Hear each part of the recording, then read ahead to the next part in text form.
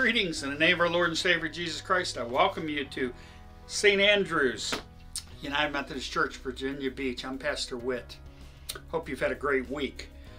This is the 15th Sunday in Pentecost, or after Pentecost, or in Kingdom Tide, year A, and September 10th.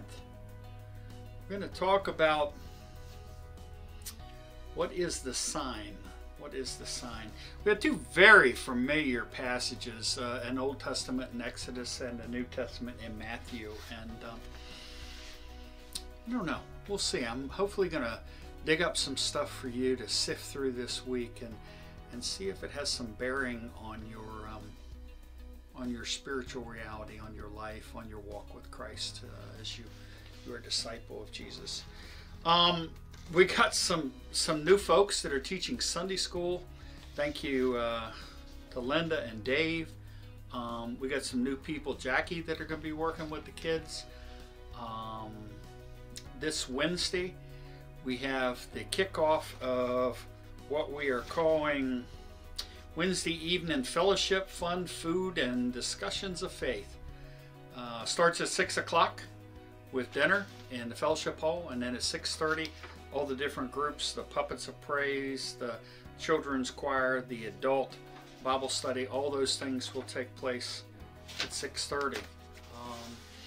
Come. If you just want to come and fellowship and have something to eat and be on your way, that's okay.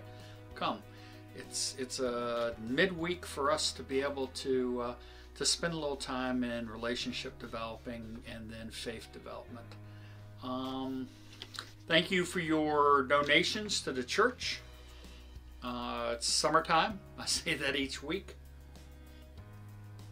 We are in need of, still kicking it up a bit, but it's just now September, and that's the way it works.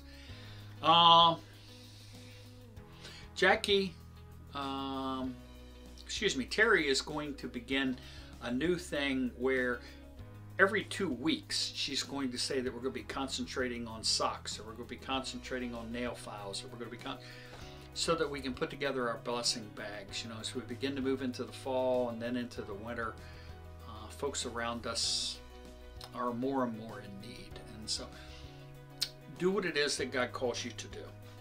Ask God and have at it. I think that's all that I wanted to touch on at this point for the beginning of our service. Why don't we take a couple seconds to center ourselves on Jesus, and then we'll begin with our call and scripture and such. Let's pray.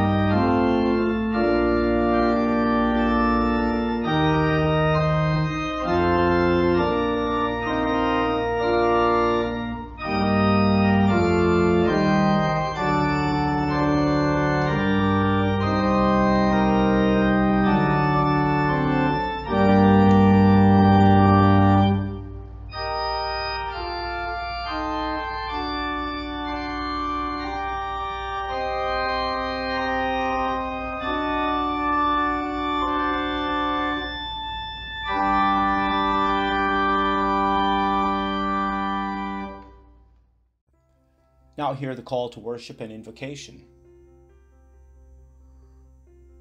Pilgrims on the way, when we feel lost and ask for a sign to show us the way out of our confusion, we remember that when we gather to worship, we find God in our midst.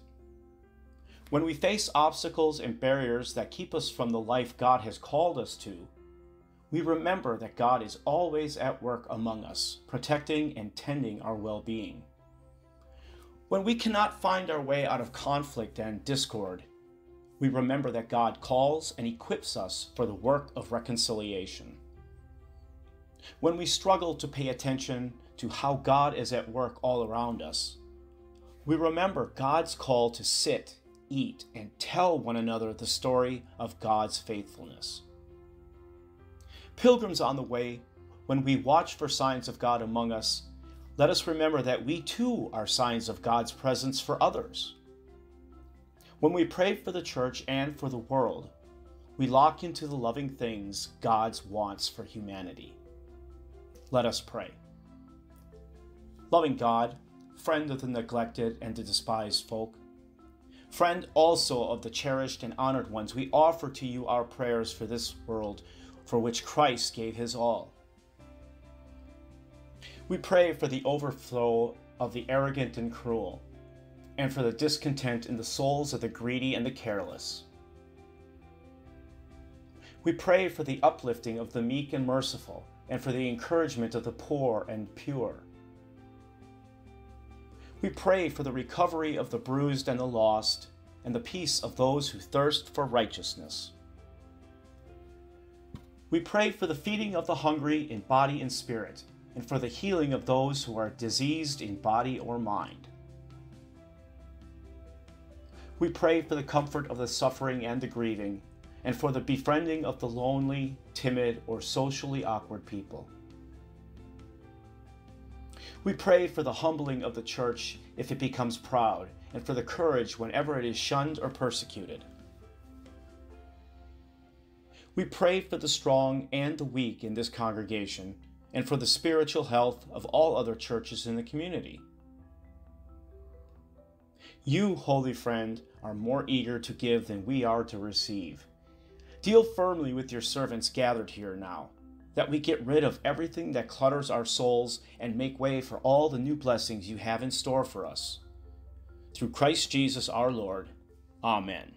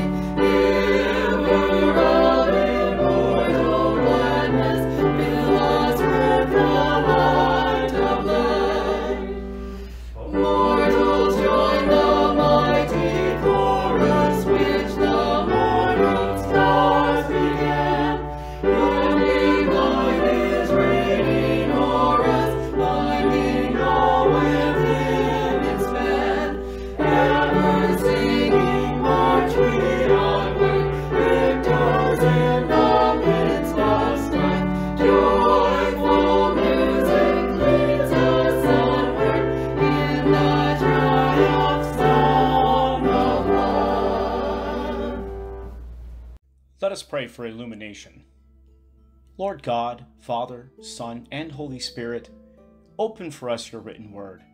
Holy Spirit, come and attach to these spoken words and make them become living experiences for us, so that we may hear a renewed message from you. Thank you, Lord. Amen. Our first scripture reading this morning comes from the book of Exodus, chapter 12, verses 1 through 14. The Lord said to Moses and Aaron in the land of Egypt, "This month shall mark for you the beginning of months. It shall be the first month of the year for you. Tell the whole congregation of Israel that on the 10th of this month they are to take a lamb for each family, a lamb for each household. If a household is too small for a whole lamb, it shall join its closest neighbor in obtaining one. The lamb shall be divided in proportion to the number of people who eat of it. Your lamb shall be without blemish, a year-old male. You may take it from sheep or from the goats. You shall keep it until the 14th day of this month. Then the whole assembled congregation of Israel shall slaughter it at twilight. They shall take some of the blood and put it on the 2 doorposts and the lintel of the houses in which they eat it. They shall eat the lamb that same night. They shall eat it roasted over the fire with unleavened bread and bitter herbs. Do not eat any of it raw or boiled in water, but roast it over the fire with its head, legs, and inner organs. You shall let none of it remain until the morning. Anything that remains until the morning you shall burn. This is how you shall eat it: your loins girded, your sandals on your feet, and your staff in your hand, and you shall eat it hurriedly. It is the Passover of the Lord.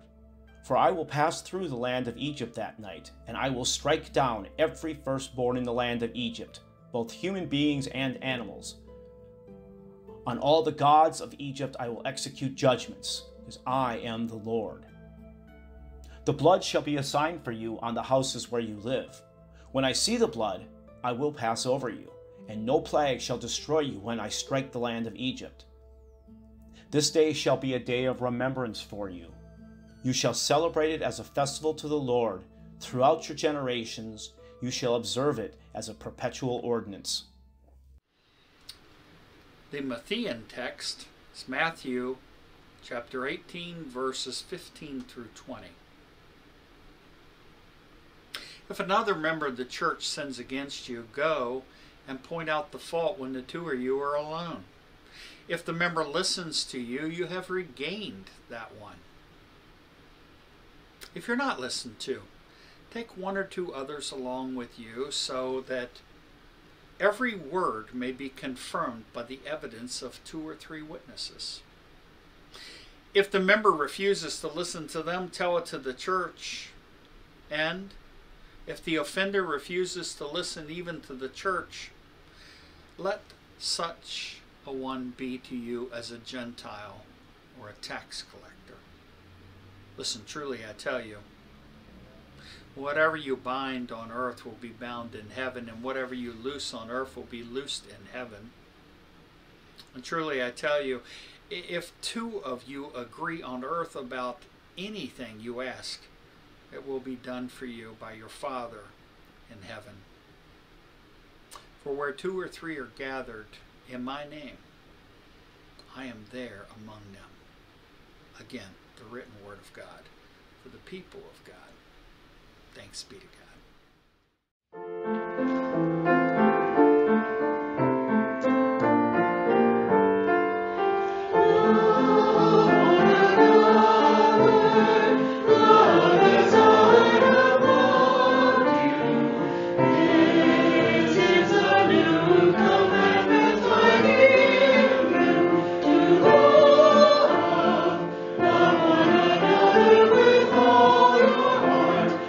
This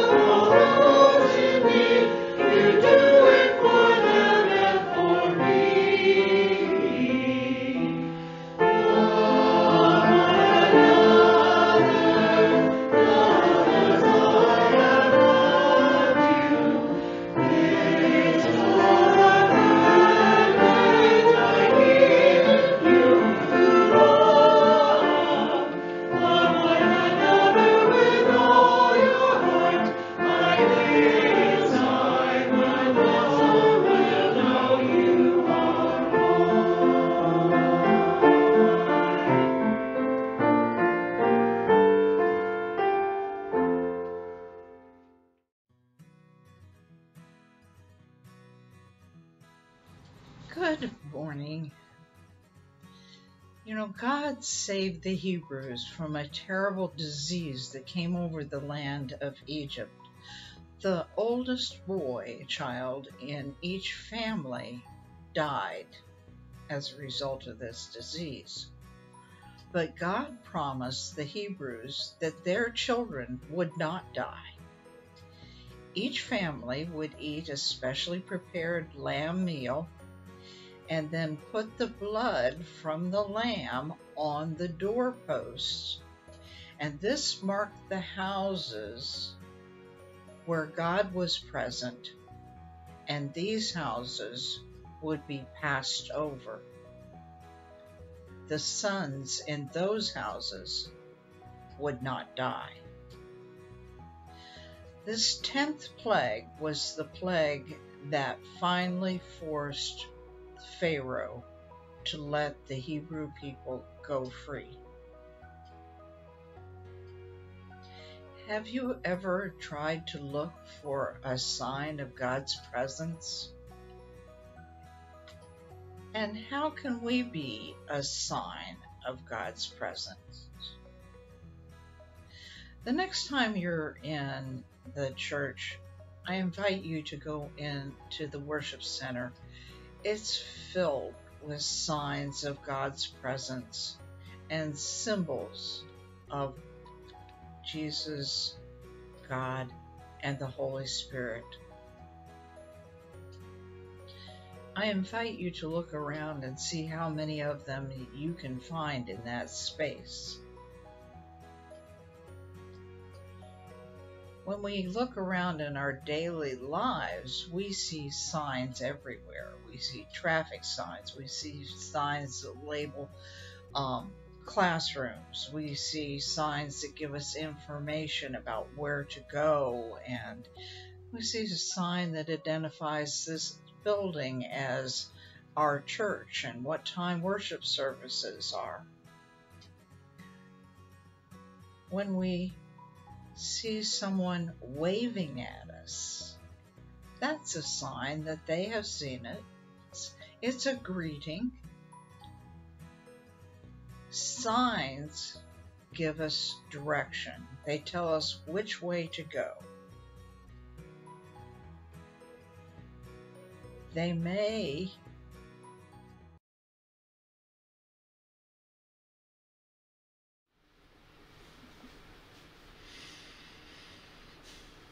sermon title is What is the Sign?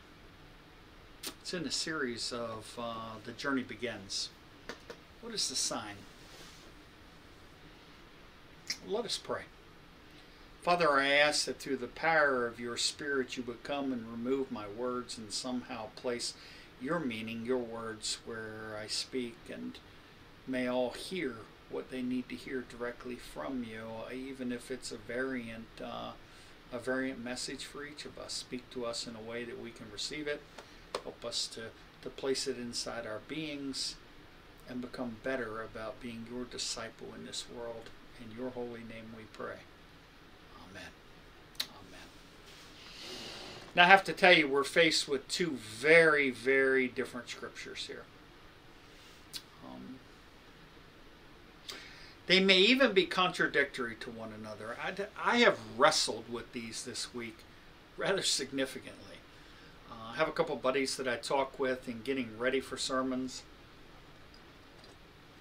I have a stack of books that I read.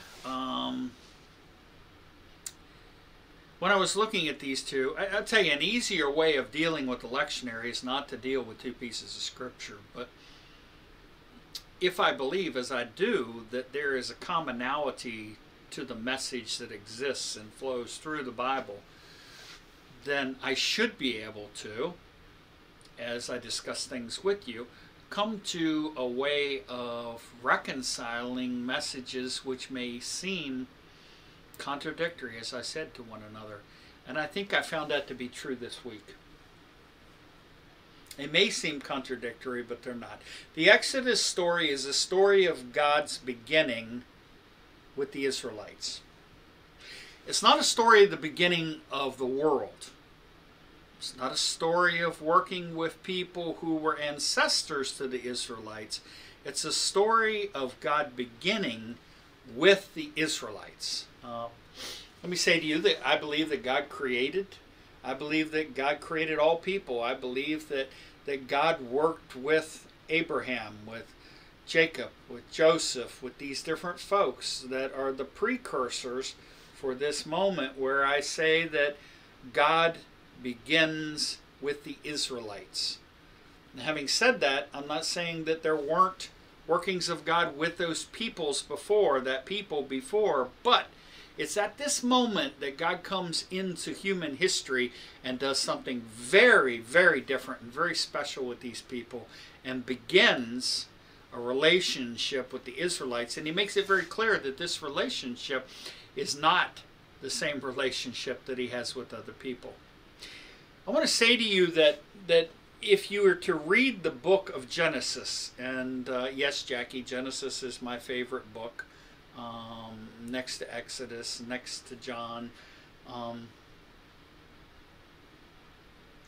But Genesis is a time of explaining how humanity got off on the wrong foot.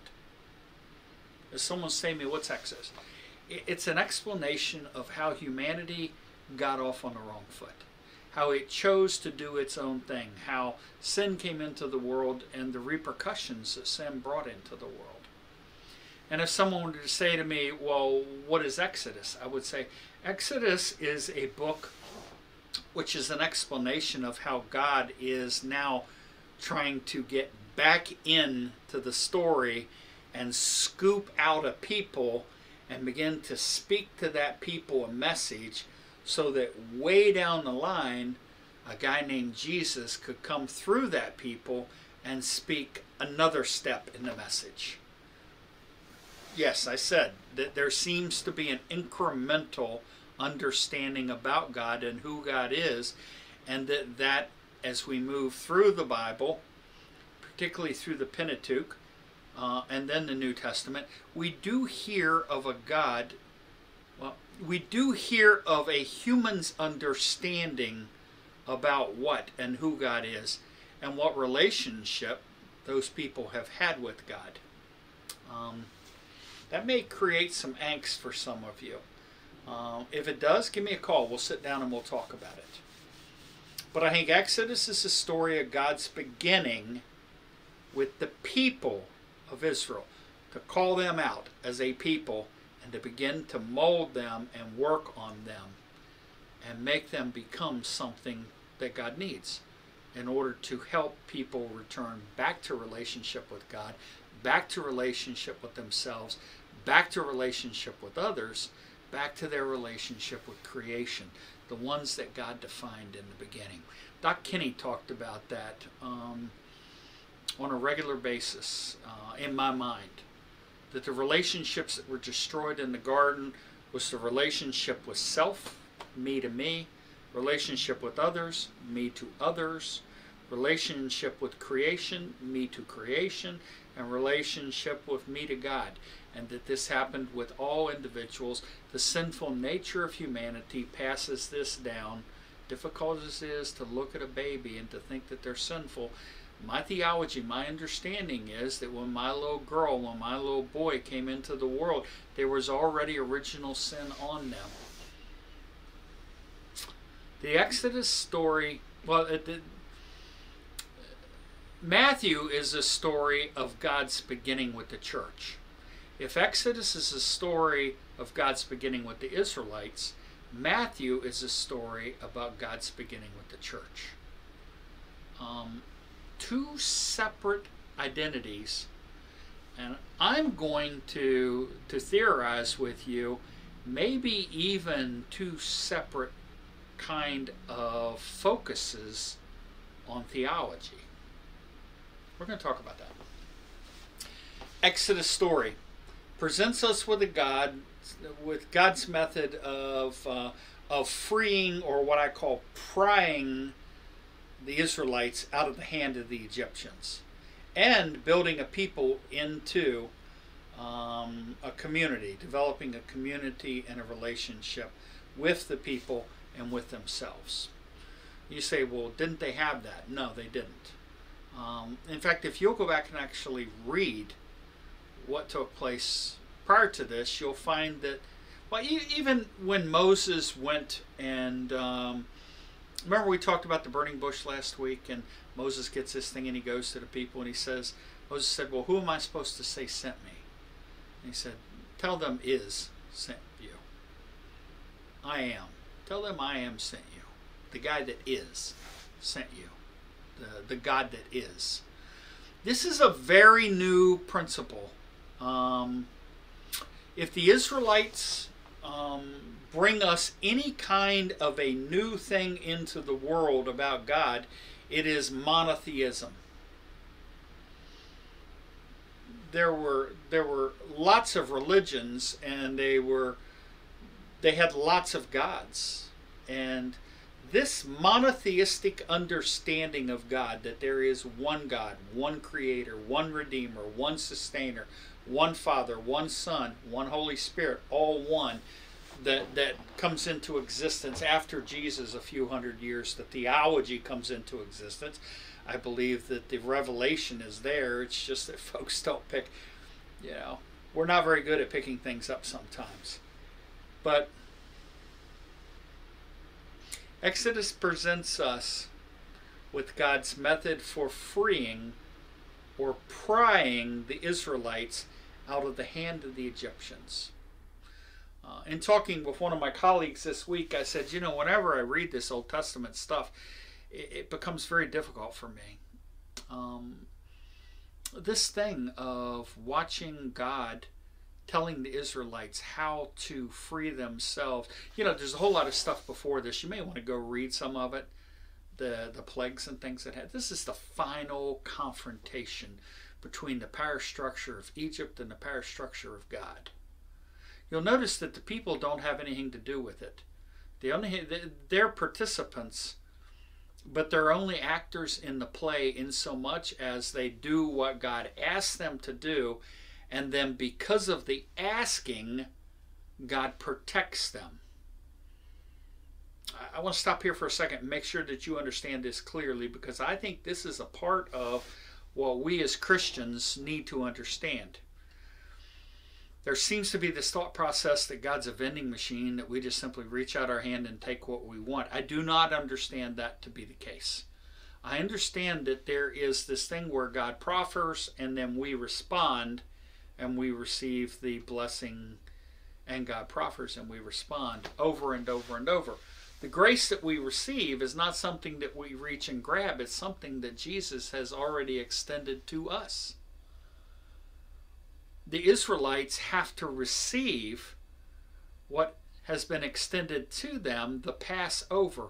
If they refuse to put the blood on the doorposts and the lintels, they're not going to be saved. Now, lest you think this is just a really simple thing, I want to tell you that it is not.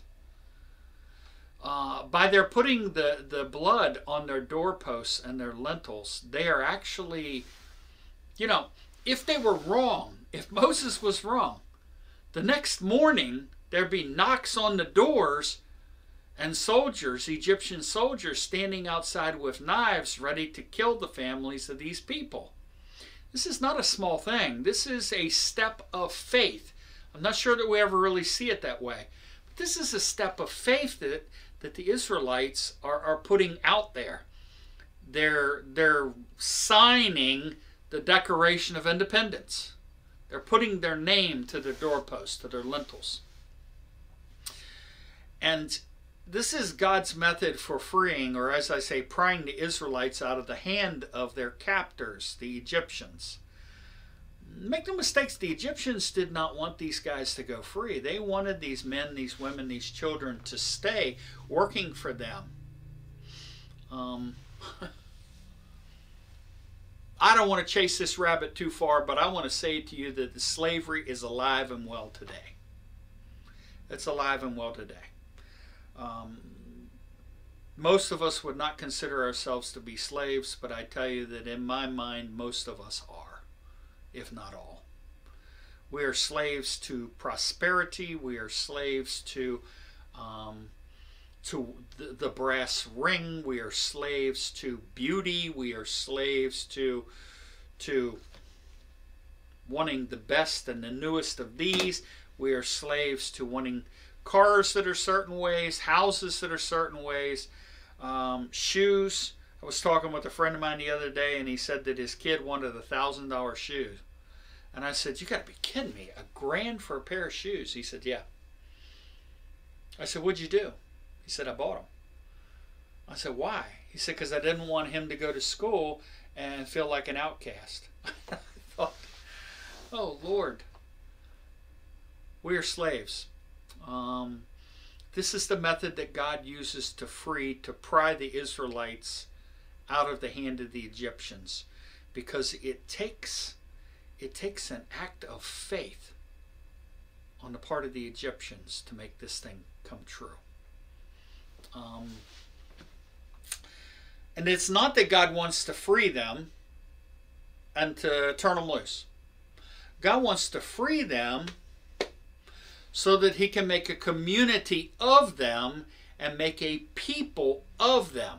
Now, I got to tell you, all you got to do is just read the Bible, and you hear over and over where this people wants to maintain its individualism.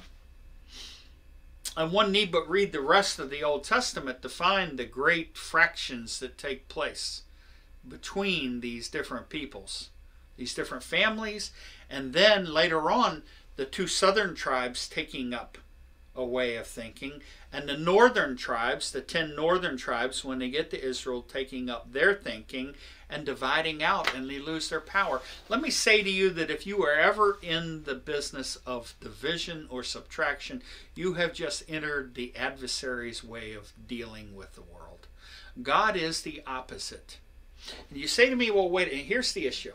You say to me, well, wait a second, we're looking at a particular story where God is separating folks out from the Egyptians, and this is a subtraction or a division. And I would say to you, it absolutely is.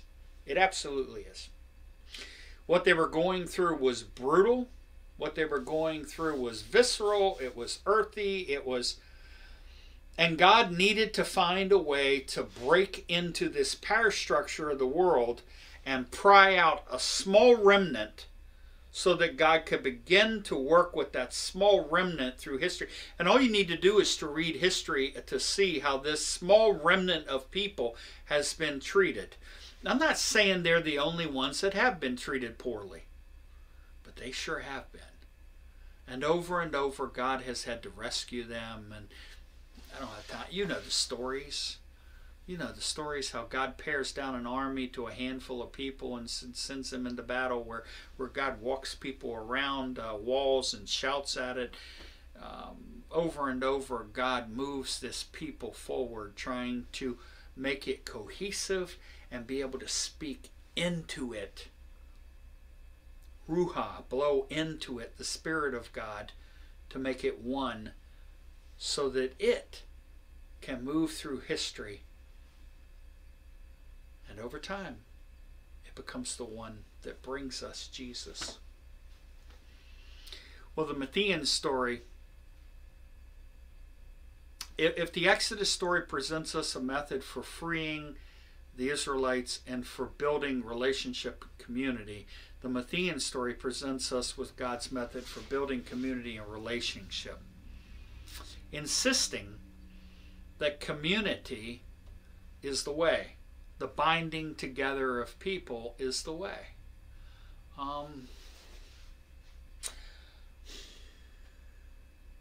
When we look at this story where Jesus says, hey, look, if you're in conflict with somebody, go and talk and try and work it out. I found that to not work very well over the years, but it has been something I've tried to do. You know, to send a text and say, hey, give me a call. When you can't get through. Call somebody and say, hey, let's sit down and have a coffee and talk about this thing. It works occasionally, but not real well.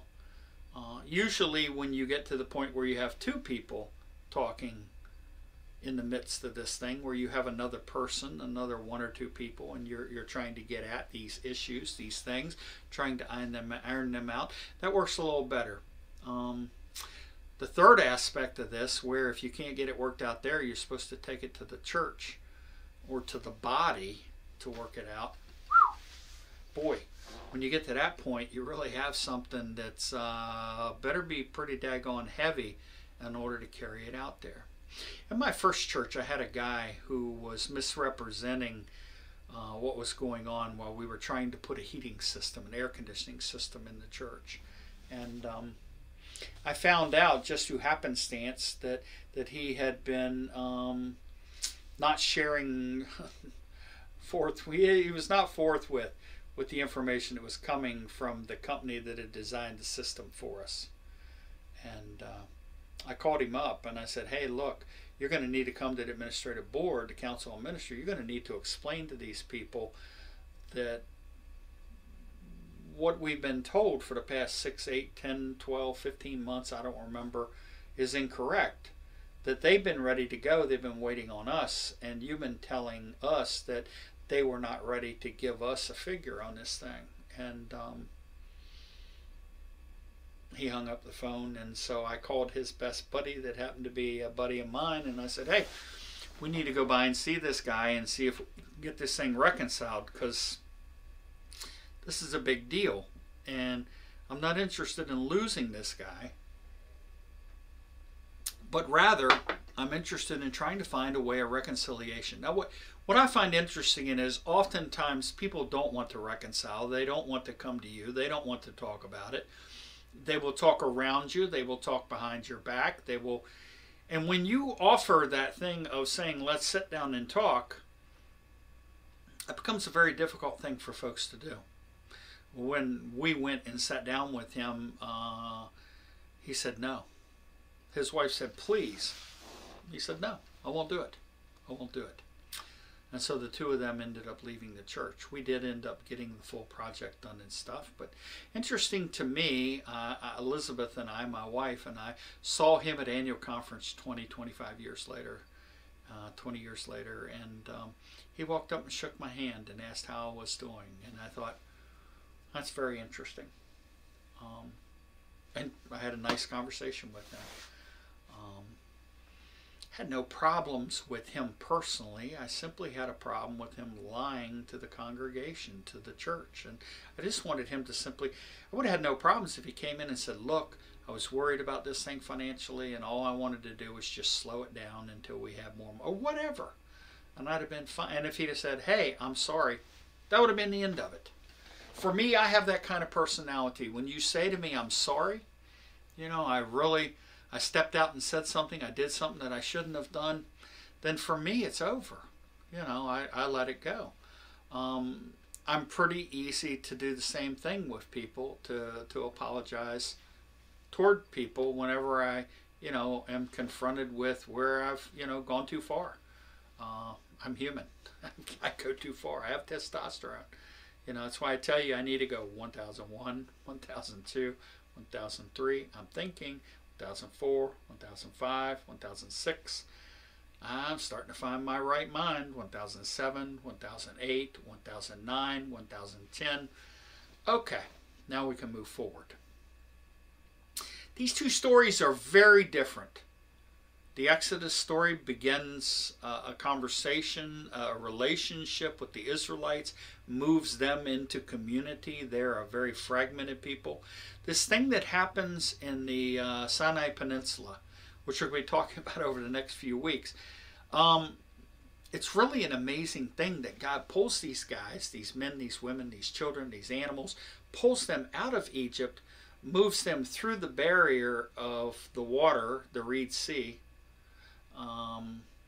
and then into the Sinai Peninsula, which no people can exist on their own easily there. And God feeds them and God waters them. And more than that, God forces them to rely on each other and to understand what it is to have leadership. I'll tell you, we're in a place today where leadership is not well thought of by much of anybody. That's problematic. We're similar to those folks out in the desert. And then finally, God brings them some order. I was talking with a buddy of mine this week about this, and I said, you know, when I look at those commandments, which we'll be talking about in another week or so, it reminds me of children. I don't know about you, but when my children were coming along, they got to be about 1.5, 2, 3, somewhere in there. They went into what they call the no stage. No, no, no. Where they tried to exert their independence, their own being. But even more than that, I think a part of what's happening is they've heard no so many times that they begin to utilize that word to talk with other people. And the Israelites, without a doubt, heard this word over and over and over. Do we move forward? No. Do we collect more manna than one day? No. Just one day, 6 days, and then 2 days worth on that day, so you don't have to collect it on the 7th day. Do we over this? No, no, no. Thou shalt have no other gods before me. Thou shalt not miss you. There's this prohibition that's placed over, and I sort of see the Israelites as these people that had been under the oppression of the Egyptians and are now being freed. And now what's going to happen is, if there's nothing that structures them, they're going to run amok, and boy do they. And God has to restructure them and pull them back into relationship. Now when I go to the Matthean story and I begin to read it, the Matthew story, I hear a story where God's beginning the church. By the way, in the Gospels, Matthew, Mark, Luke, John, there's only 2 mentions of church. And it's right here, very close to one another here. So only 2 mentions of church. Yes, I am well aware that in the epistles and in Revelation, there's a lot of discussion. But in the Gospels, there's only 2. I think what Jesus is doing is Jesus is presenting a method for building community and relationships. And he's insisting that these relationships be preeminent to your own needs. So I would say to you that we as Christians have an obligation to try and make things right with other people.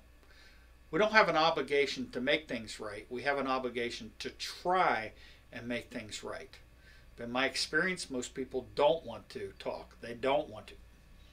Okay, fine. But we have an obligation to, if they desire to sit down and to talk and to try and work things out, we have an obligation to do this. I really irritated a buddy of mine one time when I said I was really quite irritated with Bush Jr. When Yasser Arafat became the leader of Palestine, and he stepped on TV and made some really pejorative comments about him and about his regime.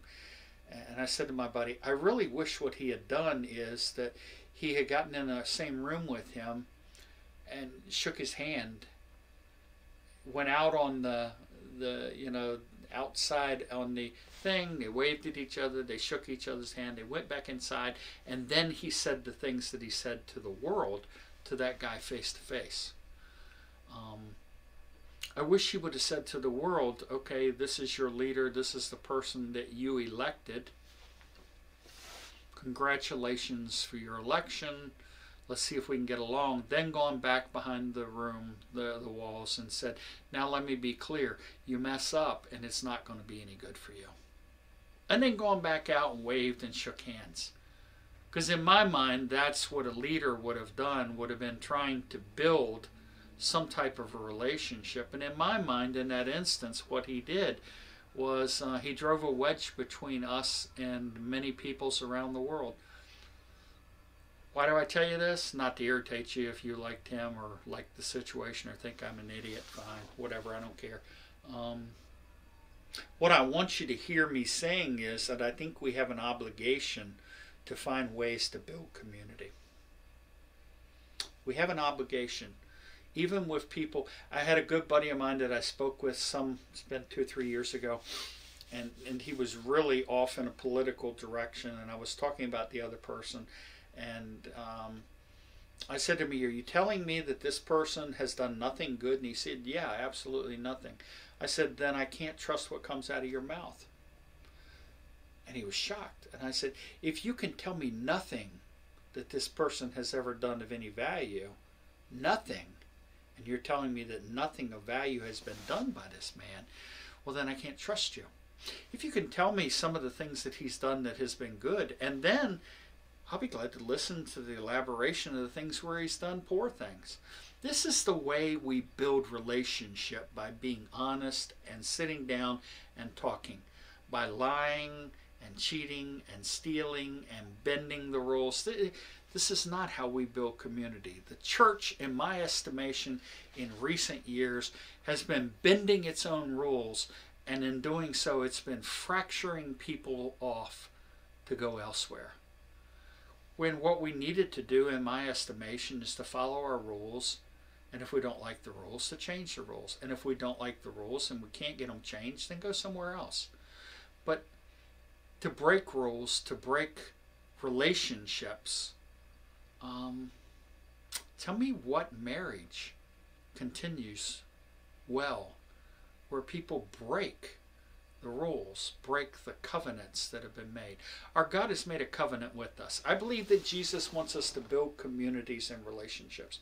Jesus has attempted to make a relationship with us.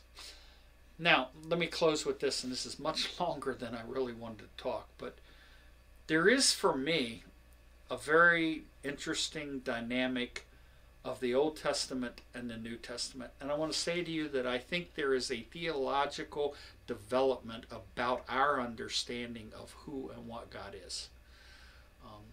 Jesus said, you have heard it said such and such, but I tell you. You have heard it said such and such, but I tell you. You have heard it said such and such, but I tell you. One thing cannot exist. It cannot exist that God has changed God's mind about things over time. I have a buddy who believes that God is, it's called progressive theology. I reject it. I believe that God knows who God is, what God wants. God may work with us, but I don't think that God changes the real dimensions of who and what God is. Having said that, how then do we explain this Old Testament thing of an eye for an eye, a tooth for a tooth, and Jesus saying, forgive, forgive, forgive, forgive, forgive, forgive, forgive, forgive, forgive, forgive, forgive. Those are two very different understandings coming from the same being. If Jesus is God, how can this possibly be? I believe that there is a continual updating of humanity's understanding about who and what God is. And if that's the case, then Jesus is presenting us with some really upgraded stuff here in the Matthean text, where we are to do all we can to build relationship. Close with this.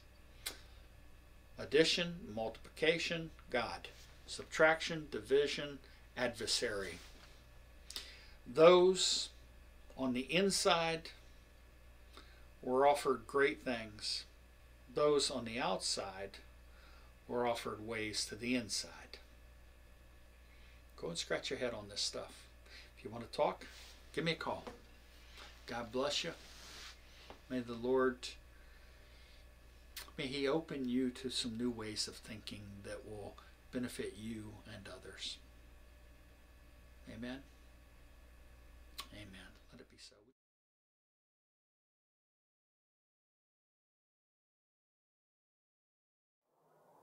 Christ our Lord invites to His table all those who love Him, all who earnestly repent of their sins and seek to live in peace with one another. Therefore, let us confess our sins before God and before one another. Merciful God, we confess that we have not loved you with our whole hearts.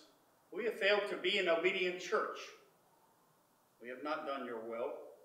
We have broken your law. We've rebelled against your love.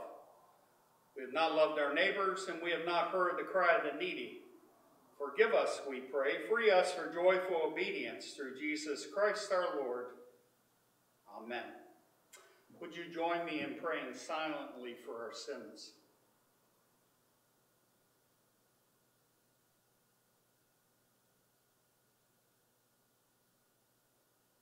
Hear the good news, the gospel. Christ died for us while we were yet sinners. That proves God's love toward us. In the name of Jesus Christ, you are forgiven. Glory to God. Amen.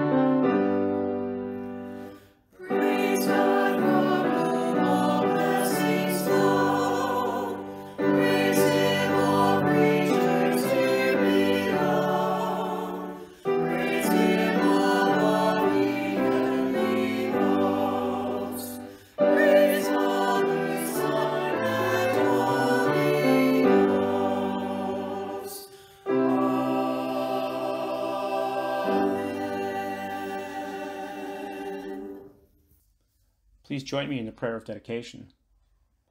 Generous God, give thanks for all you have given us.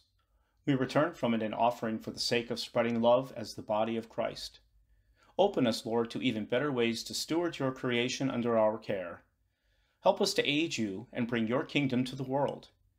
In the name of Christ Jesus, we offer this prayer. Amen. The Lord be with you. Lift up your hearts. Let us give thanks to the Lord our God. It is right and a good and joyful thing always and everywhere to give thanks to you, Almighty God, creator of heaven and earth. And so with your people on earth and all the company of heaven, we praise your name and join therein ending hymn. Holy, holy, holy Lord, God of power and might, heaven and earth are full of your glory. Hosanna in the highest. Blessed is he who comes in the name of the Lord. Hosanna in the highest. Holy are you, and blessed is your Son, Jesus Christ. By the baptism of his suffering, death, and resurrection, you gave birth to your church. You delivered us from slavery to sin and death, and you made with us a new covenant by water and the Spirit. The night in which he gave himself up for us, he took bread. He raised it, blessed it, broke it, gave it to his disciples, and said, "Take, eat. This is my body, which is given for you. Do this in remembrance of me." And after supper, he took a cup. He raised it. He gave it to his disciples, and he said, "Drink from this, all of you. This is the blood of a new covenant poured out for you and for many for the forgiveness of sins. Do this as often as you drink it in remembrance of me." And so, O Lord, in remembrance of these, your mighty acts in Jesus Christ, we offer ourselves in praise and thanksgiving as a holy and living sacrifice in union with Christ's offering for us as we proclaim the mystery of faith. Christ has died. Christ is risen. Christ will come again. Pour out your Holy Spirit on us gathered here, O Lord, and on these gifts of bread and wine. Make them be for us the body and blood of Christ, that we may be for the whole world the body of Christ, redeemed by his blood. By your Spirit, make us one with Christ, one with each other, one in ministry to all the world, until Christ comes in final victory, and we feast at his heavenly banquet. Through your Son, Jesus Christ, the Holy Spirit, and your holy church, honor and glory is yours, Almighty Father, now and forever. Amen. Would you join me in the Lord's Prayer? Our Father, who art in heaven, hallowed be thy name. Thy kingdom come, thy will be done on earth as it is in heaven. Give us this day our daily bread, and forgive us our trespasses, as we forgive those who trespass against us. And lead us not into temptation, but deliver us from evil. For thine is the kingdom, and the power, and the glory, forever and ever. Amen. Amen. Lord, make this be a means of grace for us, a place where we find your holy presence. Make this be for us a sign and a symbol of your sacrifice and a call for ours. You may receive your elements.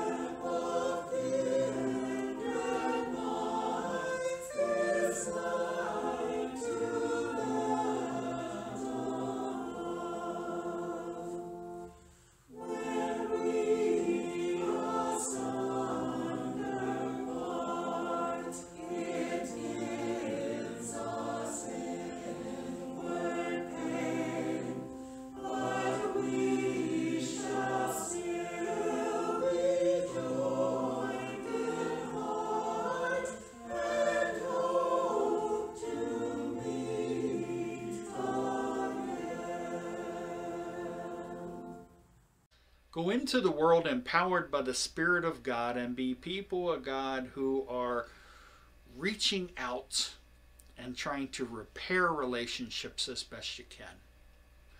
Go and do so in the name of the Father, the Son, and the Holy Spirit. Amen.